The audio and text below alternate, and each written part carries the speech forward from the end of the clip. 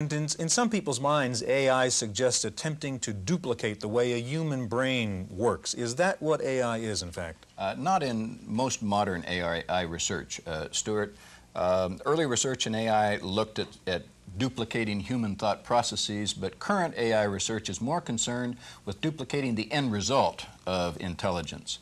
And computers that act as experts in expert systems, and computers that can communicate with us in our language, understanding some of the context of that language, are two areas that are receiving a lot of attention in artificial intelligence research today. Okay, we're going to meet two of the world's foremost experts on artificial intelligence, and we'll take a look at two fascinating examples of expert systems. One of the leading experts on expert systems is Dr. Edward Feigenbaum of Stanford University.